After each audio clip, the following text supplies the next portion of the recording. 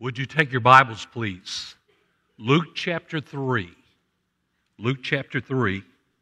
We'll begin in verse 21. While you're turning, let me say, first of all, thank you for being here today.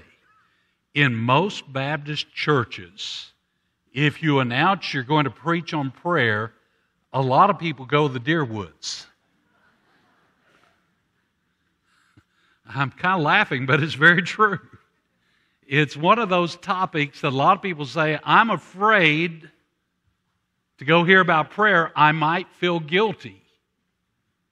So the first thing I want to say about our study this week is this, and about especially this sermon this morning.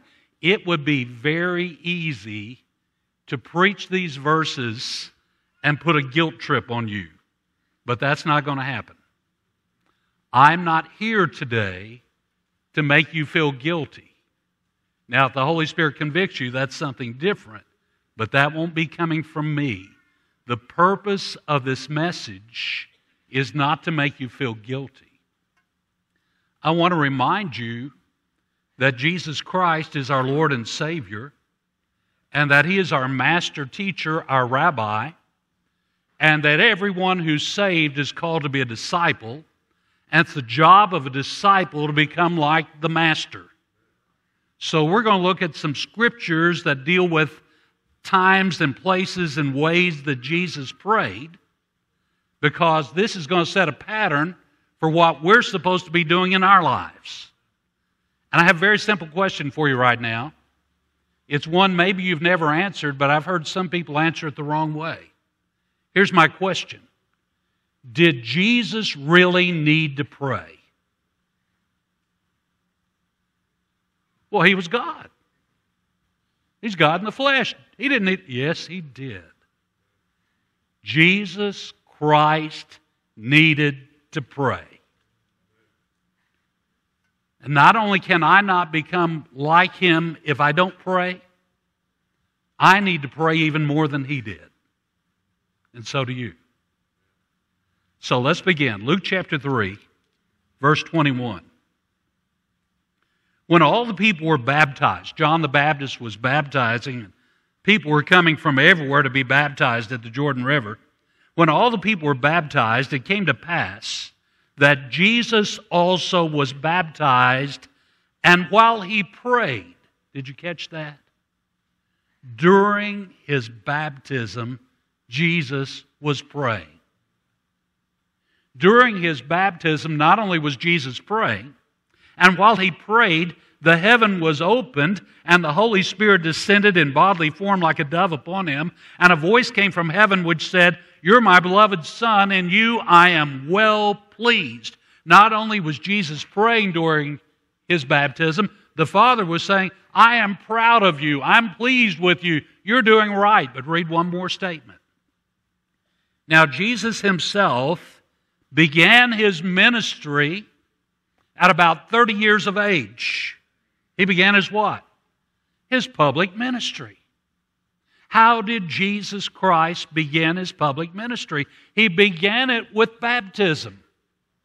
That was His public announcement. I am the Son of God.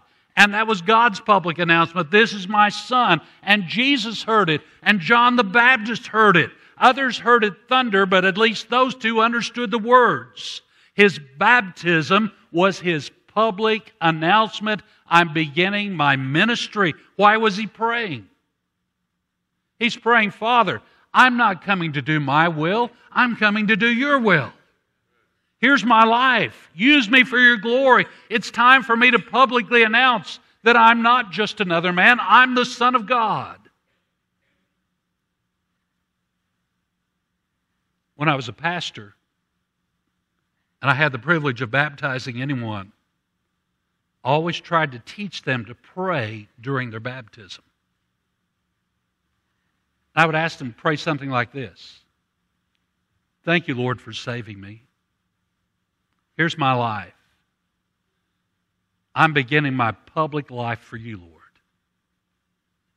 I want to serve you. Not my will. Your will be done. Now, everyone I baptized, I never saw the heavens opened. I never heard the Father say, but in everyone who prayed during their baptism, the Holy Spirit always spoke to them. And the Holy Spirit let them know, I'm proud of you. You're my child. You're my child.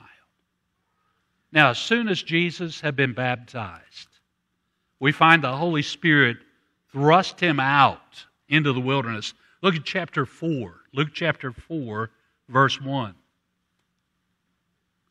Then Jesus, being filled with the Holy Spirit, returned from the Jordan. He was thrust by the Spirit in the wilderness, being tempted for 40 days and nights. And in those days he ate nothing. He was not dieting. He was going without food so he could spend that time in prayer. He was ignoring his physical needs, the needs of his physical body, so that he could feed his spiritual body with prayer and the Word of God. And so 40 days he spends in intense prayer. He's made his public announcement, I'm beginning my public life for the Father, and then he immediately leads the public, and he goes through this period of testing, and Satan tests him for 40 days and nights as he's praying. But notice what it says in verse 14. Then Jesus returned in the power of the Spirit to Galilee, and the news about him went throughout all the surrounding regions. He taught in their synagogues, being glorified of all. Why? Because the Holy Spirit was pleased. Why? The power came through the prayer. The power came through the Holy Spirit, who blessed him because of the prayer. Why do we not have more power in our churches today? We're not letting the Spirit work through prayer. We're trying to do it with man-made means. We're trying to copy the methodology of the world. We don't need the methodology of the world. We have the Holy Spirit. We have God the Father. We have God the Son. We have God the Holy Spirit. All we need to do is learn to pray and be obedient, study the Word, and obey the Word.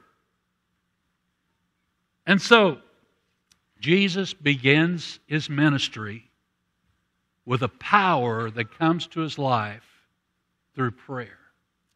Turn to Luke 24, last chapter of Luke. Luke chapter 24. We'll begin in verse 50. Jesus had died on the cross. Jesus rose from the dead. After his resurrection, he spent 40 days teaching, walking on this earth. Then in verse 50, this takes place. He led them out as far as Bethany.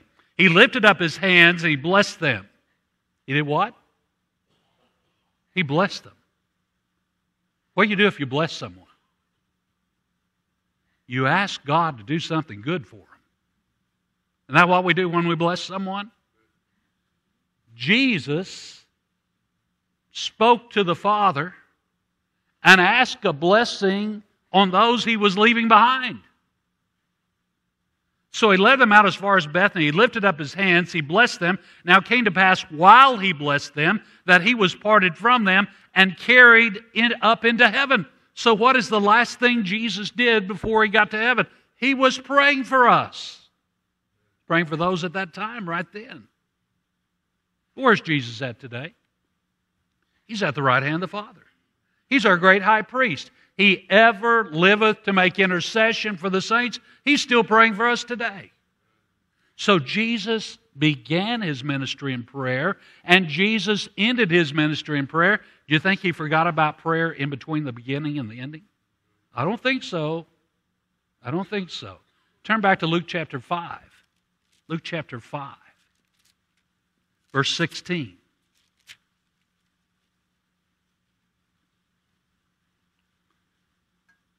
So he, Jesus, so he himself, he often, it's his habit, it's his custom, It's not a once-in-a-while deal. He often withdrew into the wilderness and he prayed. Why would he go into the wilderness? He had to get alone with the Father. He had to get away from the crowds. He had to get away from the friends. He had to get away from all other people and just spend time alone with the Father.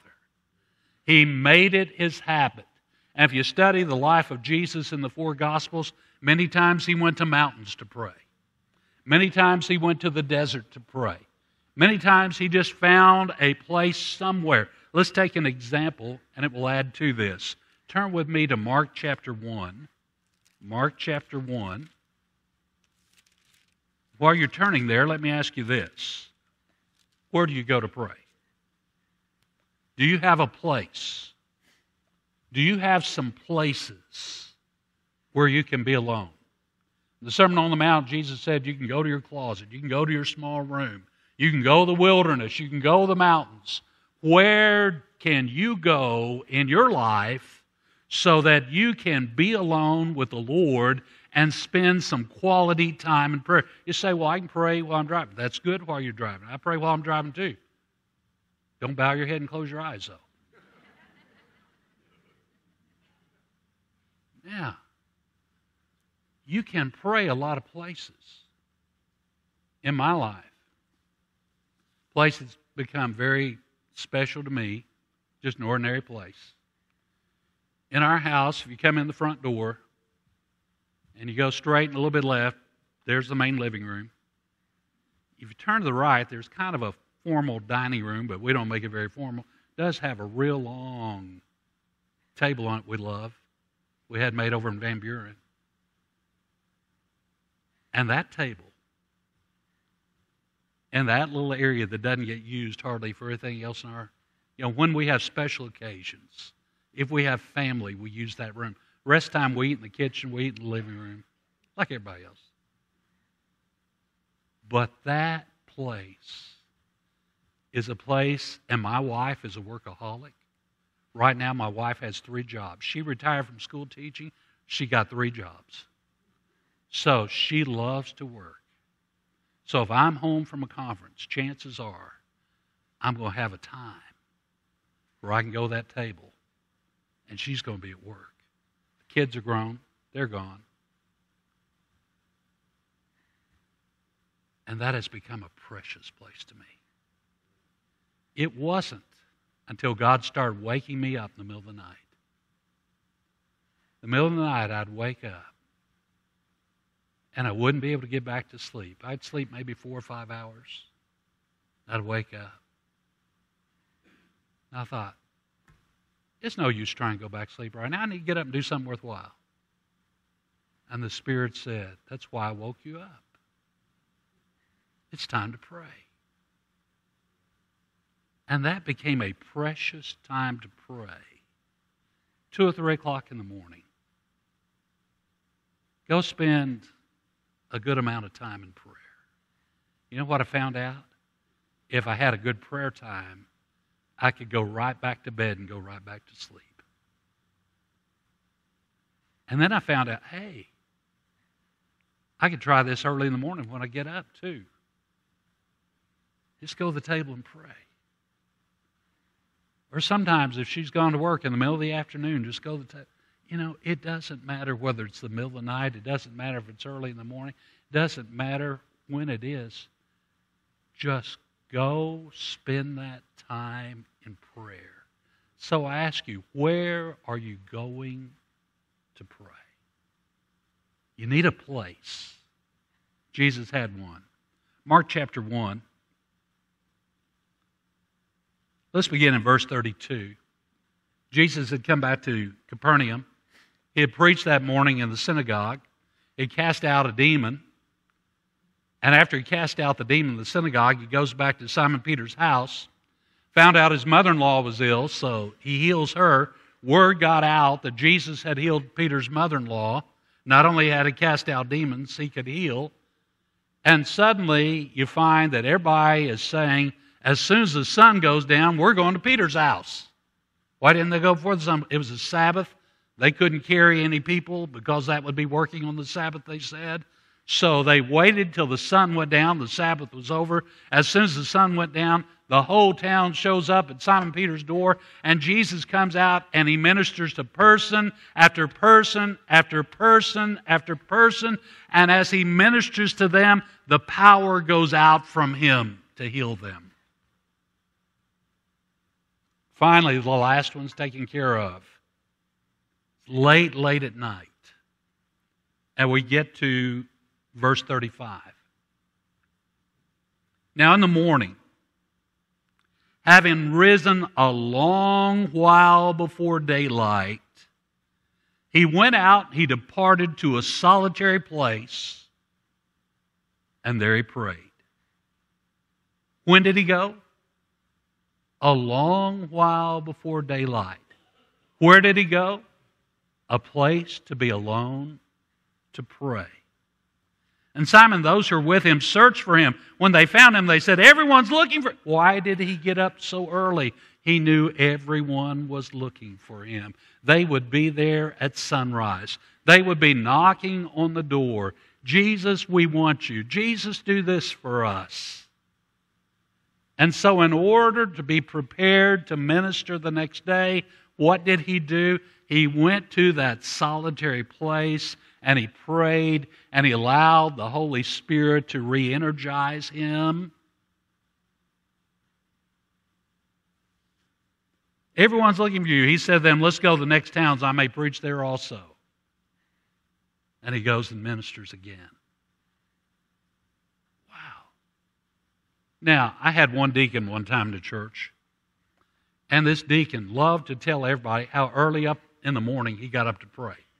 He would get up at 4 every morning to pray. Before he'd go to work, he'd spend an hour in prayer. And the guy would challenge me to do it with him 1 month out of the year. So for 1 month out of the year, I would get up and the two of us would meet and we'd pray together. He'd like to kill me. I am not a great early riser. I would be more of a night owl than an early riser. He'd say, Jesus got up a long while before daylight to pray, Brother Mike. You got to get up and pray a long while before daylight if you want to be spiritual. Oh, man. People in our church didn't like him because of that. Well, turn with me to Matthew 14. I've got good news for night owls. Matthew 14. Good news for night owls.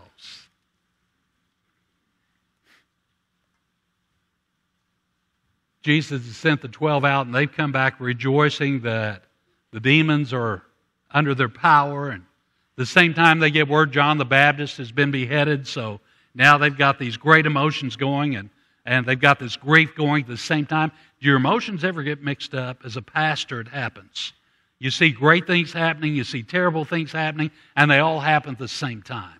That was happening with Jesus and the apostles. So he says, let's get in the boat. Let's go to the other side of the Sea of Galilee. And when we get there, we're just going to spend some time resting and talking, and we're going to rest up. Well, some people see him get in the boat, and they're up by the northern tip of the Sea of Galilee. So a crowd starts developing, and they run around the lake.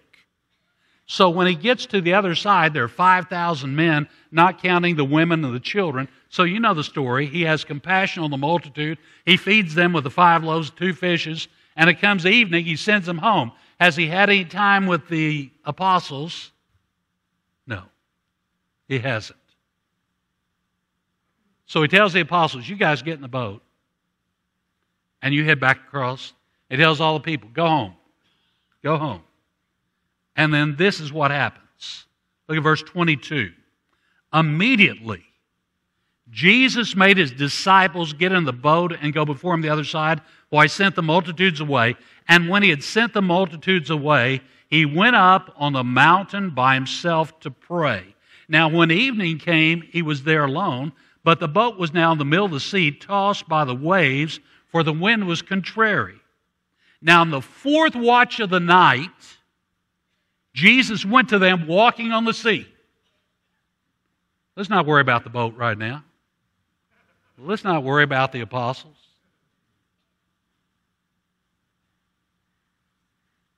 What time of morning was it? Fourth watch of the night. It's between 3 o'clock and 6 o'clock in the morning. The earliest it is 3 o'clock in the morning. And he hasn't gone to sleep yet. He sent the crowds away, and it's not even sundown. He climbs the mountain and watches the sunset while he's praying, and he prays, and he prays, and he prays till at least 3 o'clock in the morning. Then he walks on the water. So what I want to say to you is that Jesus began his days with prayer, and Jesus ended his days with prayer. And I'm not talking about now I lay me down to sleep. He prayed. He prayed. So if you're an early riser, then hit it hard in the morning. If you're a night owl, hit it hard at night. But we have no excuse. We can be like Jesus one way or the other, can't we? So he does this. Look at Luke chapter 6. Luke chapter 6. Verse 12. Luke chapter 6. Now it came to pass in those days. Let me wait a minute and give you a chance to get there. I get in a hurry sometimes. Luke chapter 6, verse 12. Now it came to pass in those days that he went out to the mountains to pray. Not the same mountain, different mountain.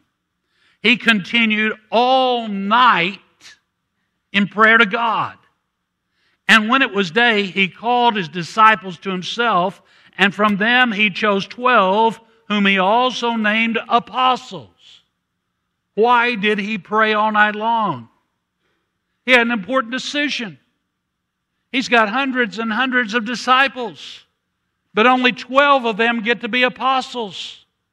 He's got to choose the right 12. So he prays all night long, and then he makes his choice, and I believe he got it right. He got it right. So I want to ask you, do you pray about decisions? Or do you pray after your decision's been made? Too many people make their decision, and then they ask God to bless it. There have been a whole lot of churches make decisions and then ask God to bless those decisions. That's getting the cart before the horse. We're supposed to pray and let God show us how to make the decisions. And sometimes that takes a while. Sometimes that takes intense prayer. And Jesus spent all night in prayer. You say, preacher, I can't pray all night. Of course we can't. You know why? Because that has to be learned. It has to be learned over time. It's just like walking. You didn't just pick up one day and start walking.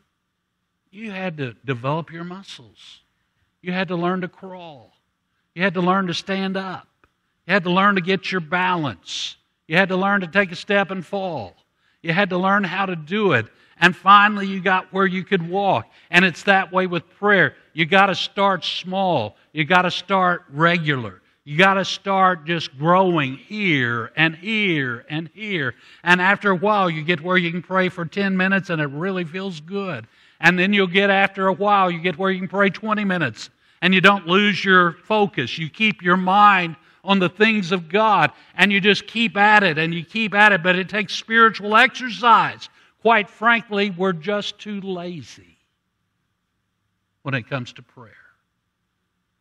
We don't want to work at it. Now, sometimes prayer is really fun. Look at Luke chapter 10. Luke chapter 10. Tells us in verse 1.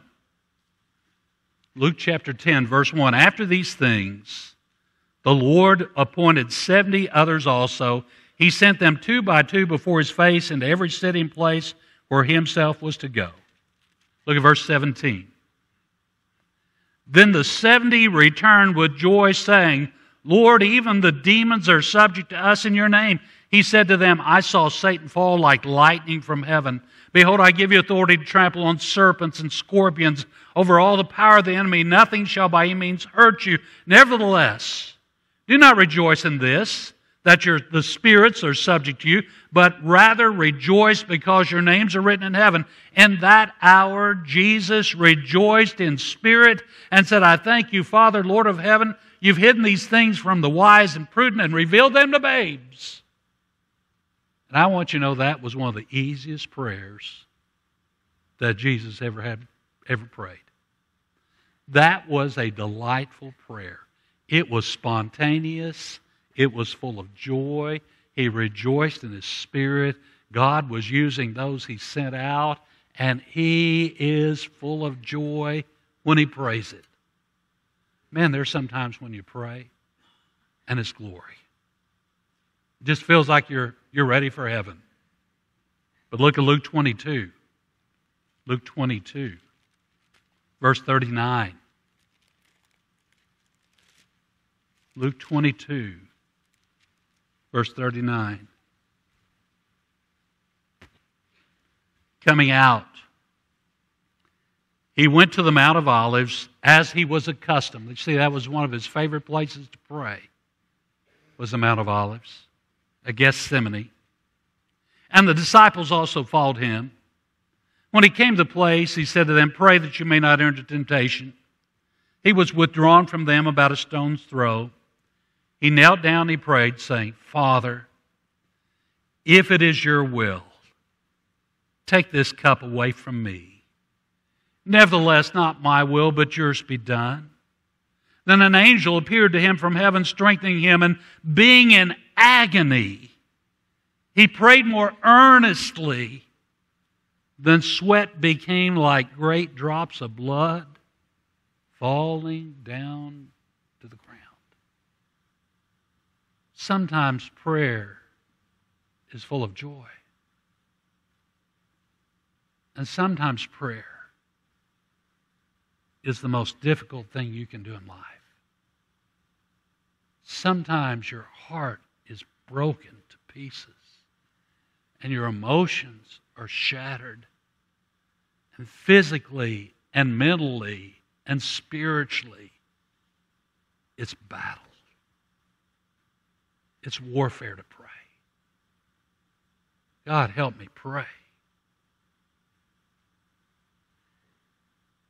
Jesus experienced that.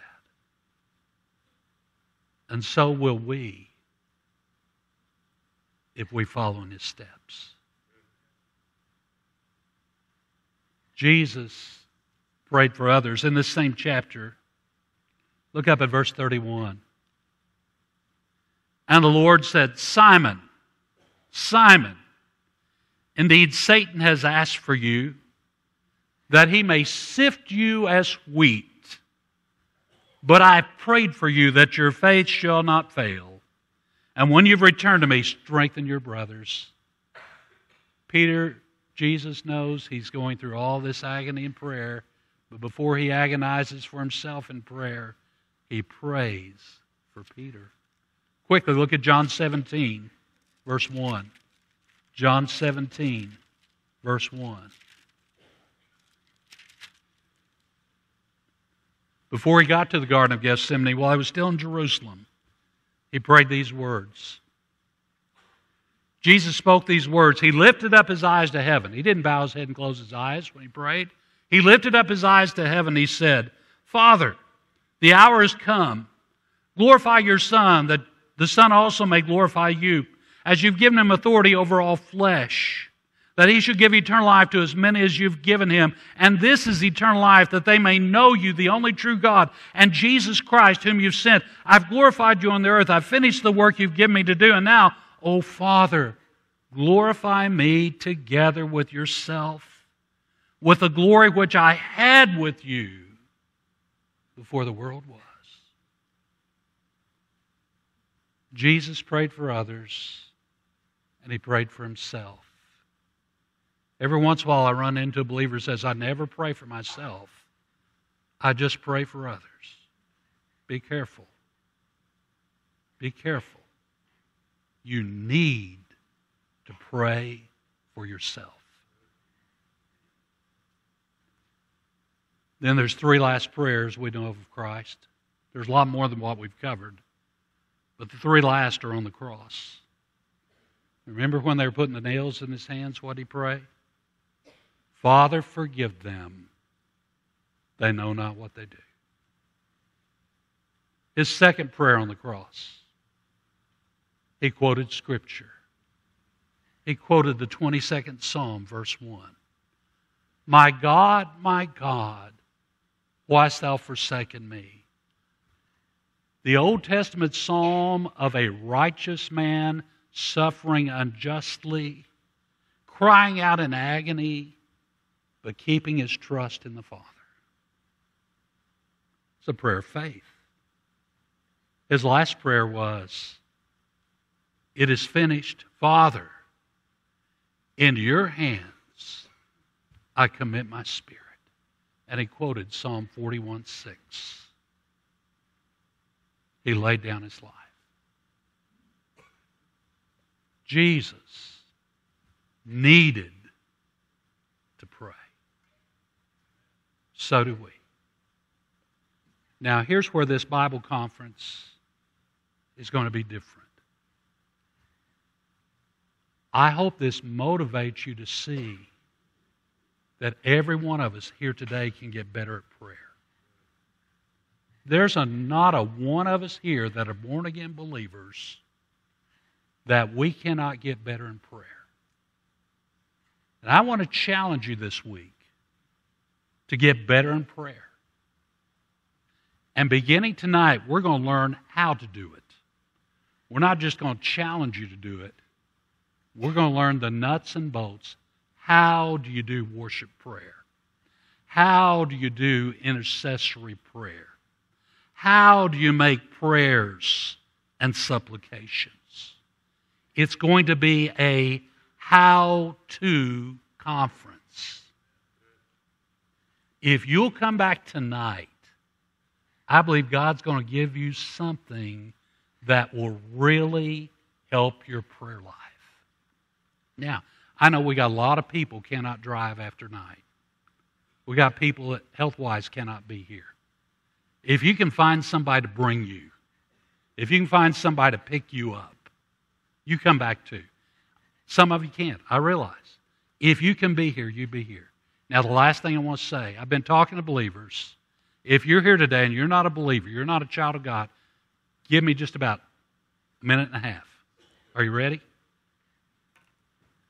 Can a lost person pray?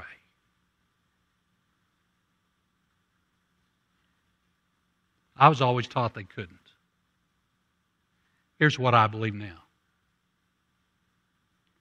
Only a person who knows Jesus Christ can pray Father. Only a born-again believer can pray Father. A lost person can pray God. Right? And the most important prayer you can pray is this. God, I know I'm a sinner and I can't save myself. God, I know you sent your Son, Jesus Christ. He died in my place on the cross. He's the only one who can save me. God, I know if I die before I go to heaven, if I die without receiving Christ, I won't go to heaven. I'll be judged. And I'll go to hell. God, would you change me? Would you help me repent of my sin and change my life? Give me eternal life. And when you pray that prayer, God will give you a new birth. He'll do it. Amen? Would you stand with me, please? If the Holy Spirit moves in your heart, you come obeying. We're going to sing Change My Heart, O God. And you let Him change you. Let's pray. Father, I thank you that we could be here today. We want to glorify you. Thank you, God, that you're the God who answers prayers. What an awesome God you are. Thank you for being our Father. You don't just answer, you answer as a loving Father to those who love you. Lord, we praise you. Lord, speak now. Let your Spirit draw. In Christ's name we pray. Amen.